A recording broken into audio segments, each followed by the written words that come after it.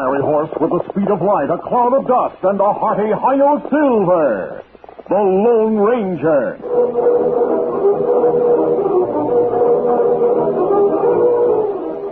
Before this exciting adventure, a word from our sponsor. General Mills, makers of Cheerios, the oat cereal that's ready to eat, Betty Crocker Mixes, and Wheaties, the breakfast of champions, present by special recording, The Lone Ranger. Sometimes you just don't realize what a good buddy one of your friends is until he's away for a while.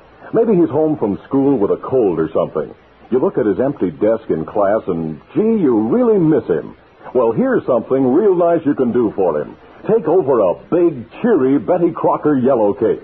The kind that says, hurry back soon, we think you're great. A cake like this, of course, just has to be perfect. And you can be sure it will be when it's made with Betty Crocker's yellow cake mix. Your mom will love to bake it. Or you can be a chef and bake it yourself. Any guy can turn out a perfect cake with this mix. All the special things are right in the package. You just add water and 2 fresh eggs for a perfect cake every time you bake. Cake after cake after cake. It's guaranteed perfect by Betty Crocker of General Mills, Minneapolis. And wait till he tastes that first slice. A real He-Man every crumb's delectable Betty Crocker yellow cake. Bake one. It's fun.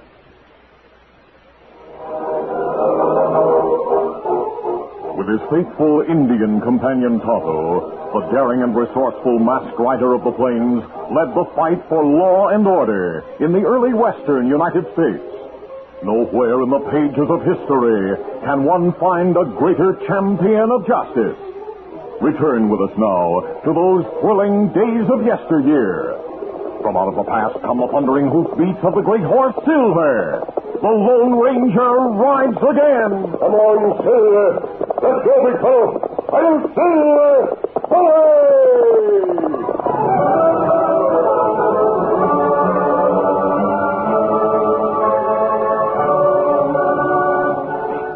A hard-faced man had made camp in a valley 100 miles north of Santa Fe. He had been there for several days, marking time until the 15th of the month. And when that day arrived, he marked the passage of the hours till noon. Then he packed his gear, saddled his horse, mounted, and glanced frequently at his watch while he rode toward the telegraph office at a station called Bethany. Ho there. It was less than 2 minutes before 1 p.m. when he dismounted and entered the small building. You, mister, got to send a telegram to Batesville right away. Sit down, mister. I'll be with you as soon as I finish copying these dispatches. 1 o'clock. It's right on time.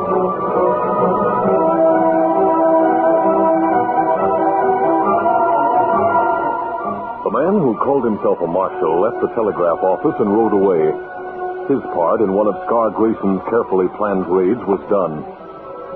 Tonto, the friend of the Lone Ranger, was in Batesville when the message arrived. He saw the telegraph operator rush across the street, waving a piece of paper and shouting to Sheriff Bart Collier. The lawman had been sitting in the shade in front of his office. I just got word that Star Grayson's gang is heading this way. Star Grayson? Mention of the outlaw's name brought a murmur from half a dozen men who had been lounging nearby. Give me that message. It's from Marshal Holly. Marshal Wild Bill Holly. I can read. Boys, Bill Holly's got some inside information. The Grayson Wolf Pack is heading this way to hide out in the Last Chance Hills. That means we're going manhunting. It means posse duty for every man in town who can ride a horse and pack a gun.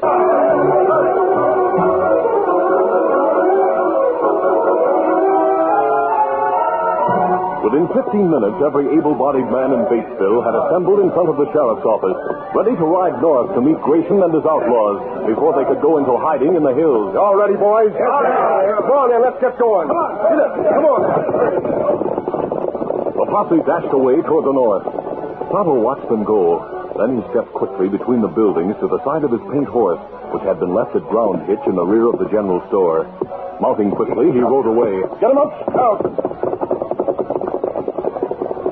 In Batesville, there were left only women and children, and men too old to ride and shoot.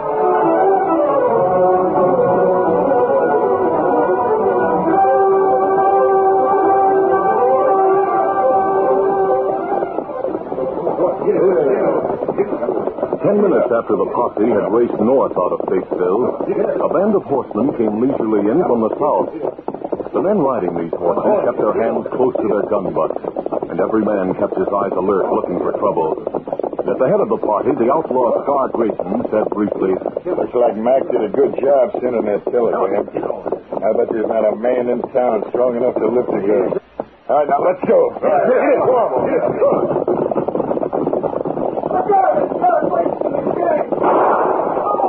That's the way to deal with them.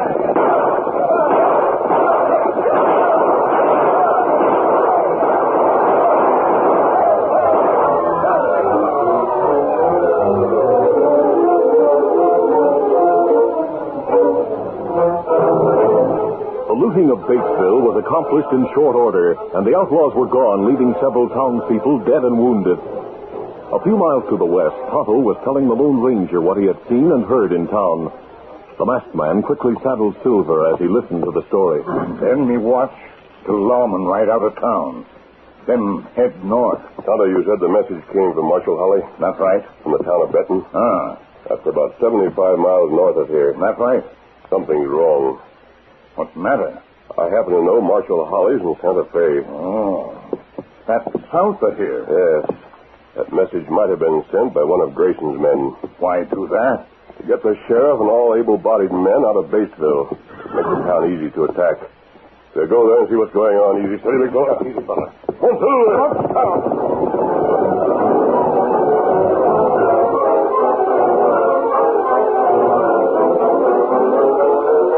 In Batesville, the street was deserted, and the windows and buildings on both sides were shattered by gunfire. In the telegraph office, the Lone Ranger found the operator trying to bandage his own right arm. Here, let me finish that bandage for you. While he dressed the wound, the Lone Ranger won the confidence of the telegraph operator and learned that Grayson's men had done a thorough job of looting the town. The wounded are being taken care of by the doctor. I sent a report to Marshal Holly. You sent that report to Benton? Yep, that's where his message came from. The man who sent that message was an imposter. Marshal Holly's in Santa Fe. Get word to him there. In Santa Fe? Yes. Get word to him while I see if I can find the trail of Grayson's gang. When the sheriff returns, give him this bullet. Tell him Tonto and I were here and ask him to wait until we find the trail. Tell him we'll report to him. This bullet? It's made of silver. Now, Tonto, you ride toward the Thunder Mountains and look for tracks. I'll head east. Miss Abby. Hey, mister. Yes? Will this silver bullet mean anything to Sheriff Collier? I hope so. He's got south now. All right, on your way, Tonto. Steady, big fella. One, two,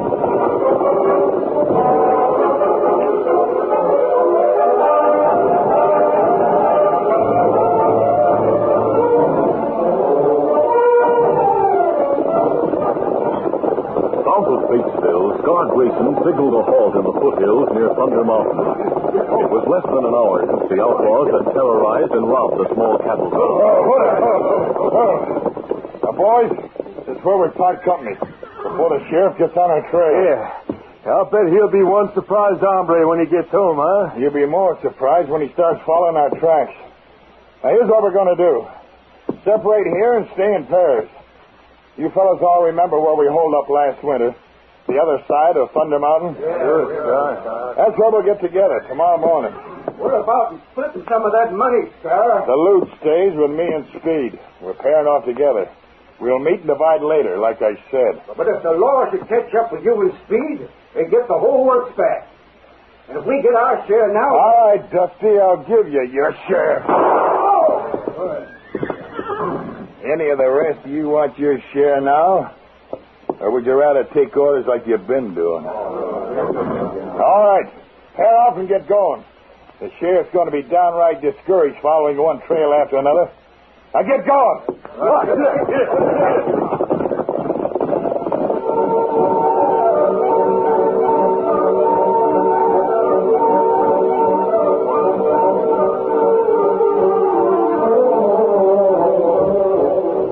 The outlaws had made no effort to conceal the tracks of their horses after leaving town. Tonto followed these without difficulty into the foothills until he reached a place where the gang had stopped. Here he saw the gang had broken up. Pairs of tracks radiated from the place in all directions. The Indian discovered something else. A dead man sprawled on the ground. He examined the body and made a startling discovery. Hastily, he gathered dry wood and built a signal fire.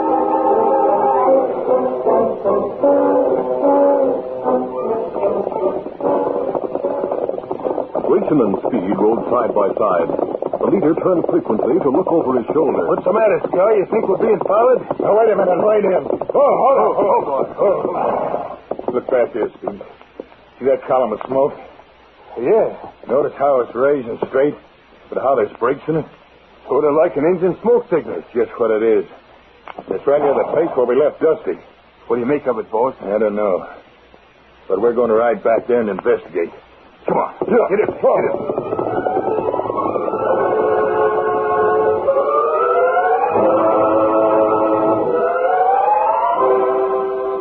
Tonto had finished sending his smoke signals and had rolled up the blanket he had used. He was just about to place it on Scout's back when Scar and Speed stepped from behind a rock with guns held ready. Get him up, Redskin.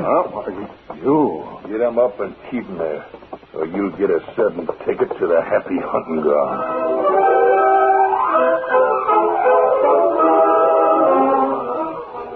We'll continue our Lone Ranger adventure in just a moment.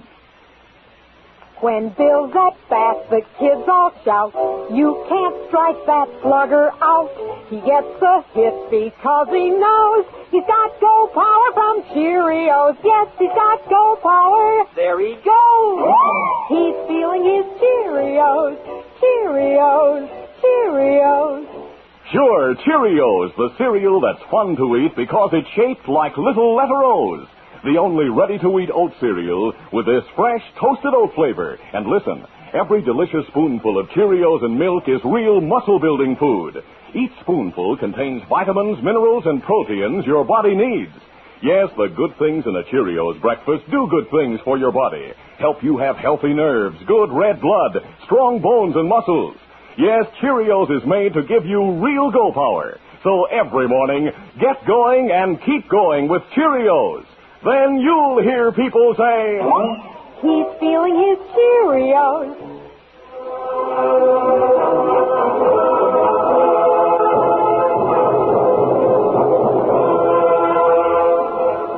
Now to continue. Scar Grayson and his henchman called Speed caught Tonto sending smoke signals. Tonto recognized the outlaw leader but decided to try to bluff. Why you hold gun on Indians? You rob? Who are you signaling, huh? Why you think me send signals? Oh. It'll teach you to answer my questions. Now speak up or I'll slap you with my gun. Me not talk. Why, you... Doggone it, Scar. Why'd you hit him with your fist? You knocked him out. Now he couldn't talk if he wanted to. I wish I knew who he was signaling to. But take him to camp with us. And there we'll really give him a go.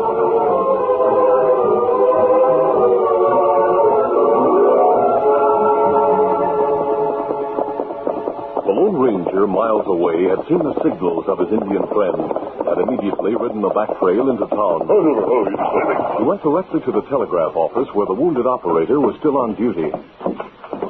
You back again, mister? Have the sheriff and the posse returned? Not yet. When they come, tell them the trail of Scar Grayson's gang lies south of town. You found it, huh? Tonto found it. I'm riding now to join him. We'll leave clear tracks for the sheriff. I'll tell him what you said. And meanwhile... Yes? You'd better be plenty careful. Scar Grayson's got about 30 men in his gang. I'll be careful. Now, big fella, we'll see what Tonto has discovered. Easy, steady. One fellow there.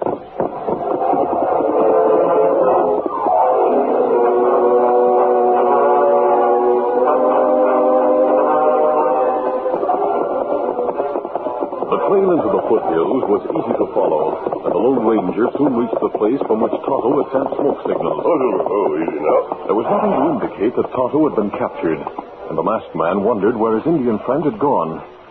Then he saw the dead outlaw. He examined the figure just as Tonto had done, and found grim significance in the way the body lay. That must have been what Tonto saw. He took a few steps around some massive boulders, and there found several sets of hoof marks. He studied these carefully for a few moments. 2 men rode away, and the same 2 men, at least the same 2 horses returned, stopped here, moved around a bit, and away again. The horse went with them. Looks like Scout's hoof marks. Here's Silver. Come here, boy. You're ready to move, big fella. Easy. I want you.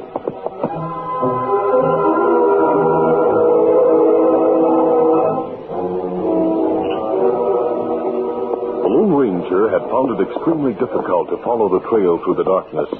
The outlaws had done their best to hide it, and the masked man had to travel very slowly.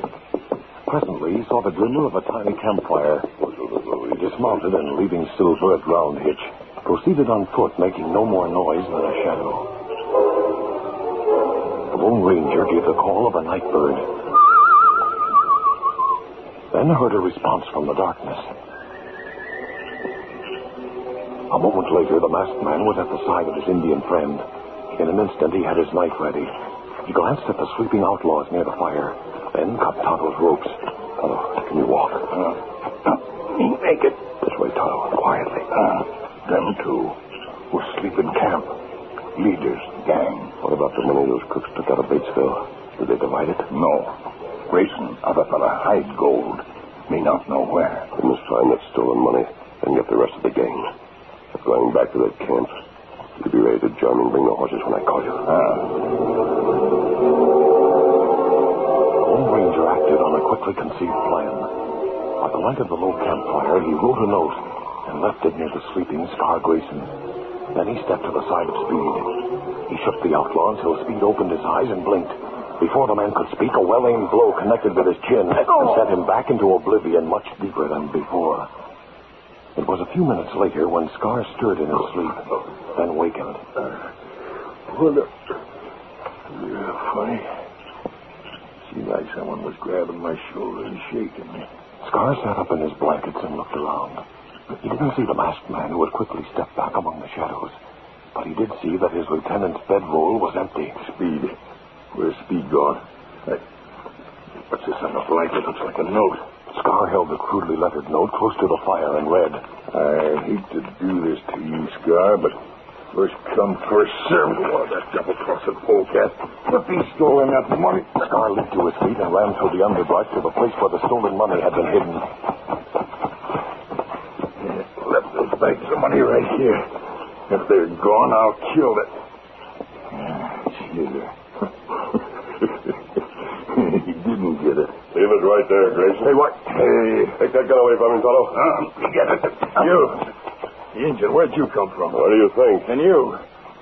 Yeah, that's a mask you're wearing. That's right. If you wonder about your pal, he's tied and gagged, Grayson. He's tied where you left Tonto. Then he didn't double-cross. No, I wrote that note. In the hope that you would show us where your loot was hidden. Why, You would like to do something about it, wouldn't you? If you weren't holding that gun on me, I was hoping you'd give me an invitation. I'm taking off my gun belt, Scar. Here, Tonto, hold the gun belt. I'll show you. Oh, you missed. Try this. Scar Grayson was fully 25 pounds heavier than the Lone Ranger, and he was powerful. It was a fight in which no quarter was asked and none was given. The outlaw was hard and seemed impervious to the hardest of the masked man's blows. His heavy chin was like concrete. Each time the Lone Ranger's fist connected, a shock of pain ran up his arm. You started this? Yes, and I'll finish it. For a time, it looked as though the Lone Ranger would be conquered, but then his greater endurance began to tell. Scar was breathing heavily. His mouth hung open, and his blows were wilder than before. As the outlaw slowed, the Lone Ranger found increasing opportunities to drive home an effective punch. One to the stomach, one to the chin, and then another to the chin that rocked Scar back on his heels. He was off balance when the next blow fell. Then, for the first time, Tonto spoke. Now you got him. Keep us on him. Wait. Come on, get up. I'm not through with you. No. Yes. Now we'll try another treatment. Grabbing Grayson by the shirt front, the Lone Ranger swung the outlaw so his back was propped against the tree. Open-handed slaps, Grayson. The kind that sting your cheeks. No. It's your turn to talk. Can you hold out as Tonto did? Or will you tell me where your gang is to meet tomorrow? I don't know. Oh, you don't? How long shall we play this game? Wait. Where's the meeting to be? I'll talk. Don't hit me again. The meeting? Where is it? Where's your gang to meet? On the other side of the mountain. At Straw Canyon.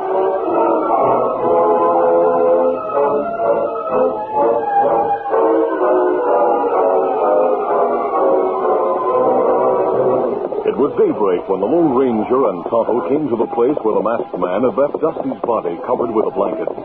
They brought with them Scar Grayson and his henchman Speed, as well as the money that had been stolen from the town. The sheriff and his posse from Batesville had reached the place just a few minutes earlier. Hey, here's the masked man the operator told us about. Yes, the injured. Sheriff, I'm glad you're here. We have a couple of prisoners for you. Scar Grayson.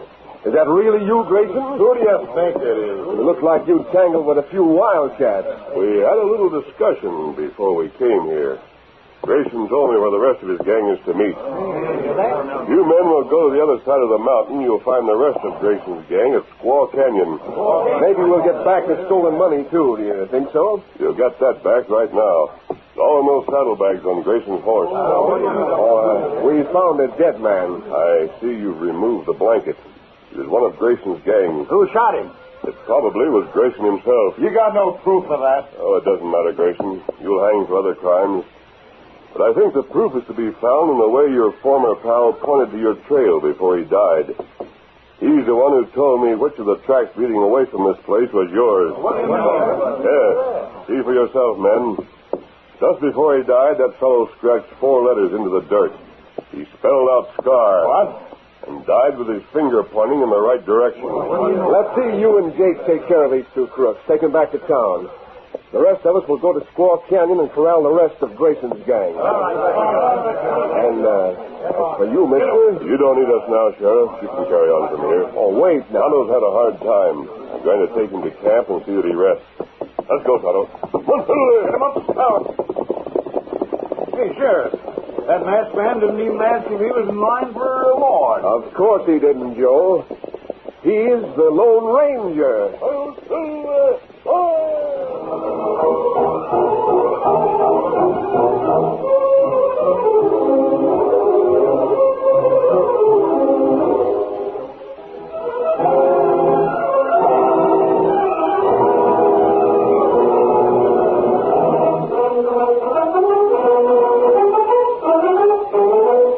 The Lone Ranger, a copyrighted feature of the Lone Ranger Incorporated, is produced by Trendle Campbell Muir Incorporated.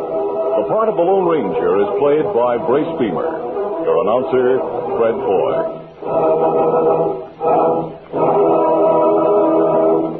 Listen to The Lone Ranger, brought to you by special recording Mondays through Fridays at this same time.